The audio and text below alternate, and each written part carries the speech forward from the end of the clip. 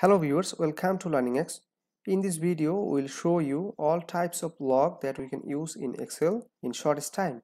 We'll show you how to log the Excel file, how to log the workbook, and how to log the sheets in Excel. So let's start.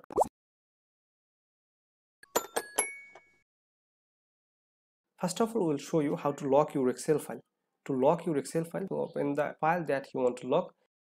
Go to File option, go to Info, and click on Protect Workbook. Click Encrypt with password. Give a password. It will ask for re-enter the password. Click OK and save it. And your file is fully locked. Now if you try to reopen it, it will ask for a password. Without password, you will not be able to access it. Secondly, we'll show you how to lock your workbook. Like here, I want to lock my workbook. I'll go to Review.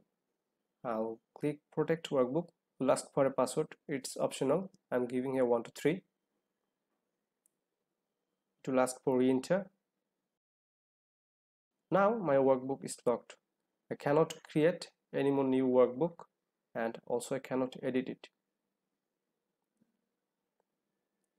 Now we'll show you how to lock your sheet or how to protect your sheet, because there are many times when you require it, as like when you use many formulas or you are giving your file to your colleague, you just want that they will be able to view it but not delete it. Then you may use this option. For that, go to Review, Protect Sheet, give the password you want. It's also optional, and there are some options. If you tick on there or if you click on there, the person you are giving the file, after protecting, they will be able to use those options. For example, if you click delete row, if you give the file to somewhere else, they'll be able to delete the row although you have protected the sheet. So this is the option. By default, just only 2 options are selected, so I'm giving here 1 2 3 4 5. Now you can see that I cannot edit any data from here because it's fully locked. Now I want to share another situation where you want to give your file to your colleague, friends, or for your personal use, but you want that the full sheet will be locked except for few columns or rows or for any cells. For example, in this sheet I have data for January to December, and I want that I'll lock all the sheets except the range for December. So that what I'll do, I'll go to Review, I'll click Allow Edit Range. I'll just give a title, and for cell reference I'll select this December data. For range password, it's optional. I'm giving here like 1 to 3.